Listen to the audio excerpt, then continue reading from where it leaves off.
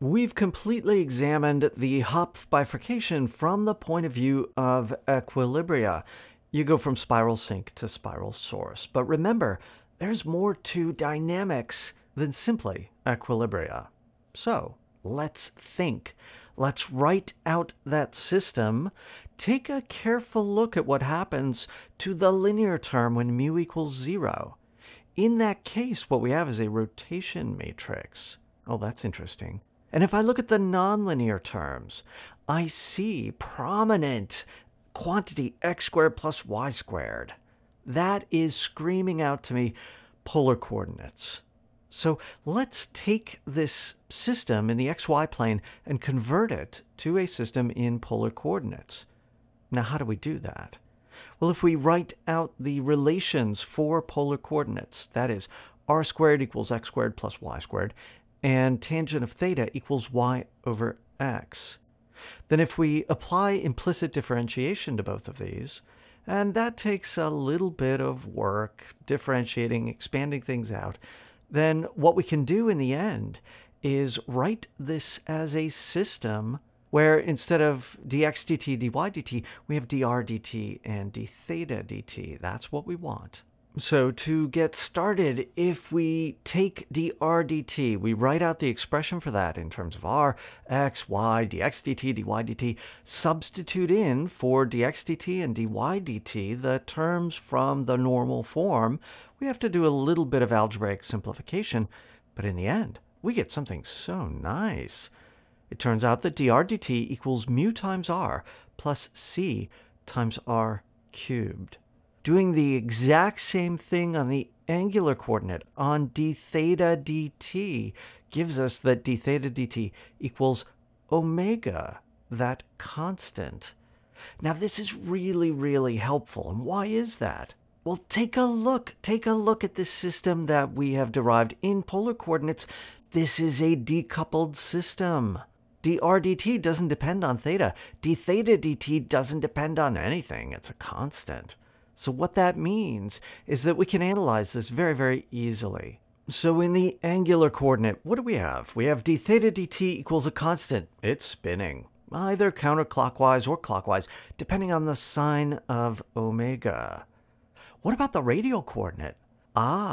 Here we have equilibria. I can factor out an r. That means that r equals 0 is an equilibrium. Oh, but wait, that is radial. That's where x and y are both 0. That's the origin. So that is nothing new. We already knew the origin was an equilibrium. But look, when we factor out that r, we get quantity mu plus cr squared. That means we can solve for r equals square root of negative mu over c. That also is an equilibrium in the radial variable. Now, notice we're not taking plus or minus square root of that stuff. Why? Because the radius has to be positive in polar coordinates. But what's really interesting is that we have a bifurcation at mu equals 0, right? When mu equals 0, then that second equilibrium collides with the first one. Let's think about this using tools from one-dimensional dynamics. Let's say, for simplicity, that c is equal to -1. So that in the radial variable, what we have is dr dt equals mu times r minus r cubed. Hey, wait, I think I've seen a system like that before. This reminds me of a pitchfork bifurcation, a supercritical pitchfork bifurcation. And indeed, for values of mu that are positive, we have a stable equilibrium at square root of mu.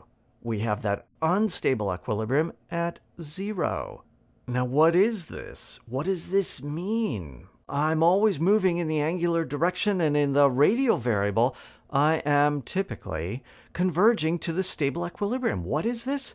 This is called a limit cycle. This is an attracting periodic orbit that is born in the bifurcation as mu passes through 0. That stable spiral sink at the origin becomes unstable, but that's local. Globally, everything is still getting sucked towards the origin. So that stable and that unstable compete, and a limit cycle, an attracting periodic orbit, is born. Visualizing this in the plane is very, very helpful. Before the bifurcation, that radial coordinate is just getting sucked in linearly. But as you get right at the bifurcation, those linear terms die off, and you're left with those cubic terms that are not coming in so fast. And past the bifurcation, you have this very, very tiny limit cycle, which grows as you increase mu. In fact, that radius grows like square root of mu, which means it just pops up. That's what a Hopf bifurcation looks like.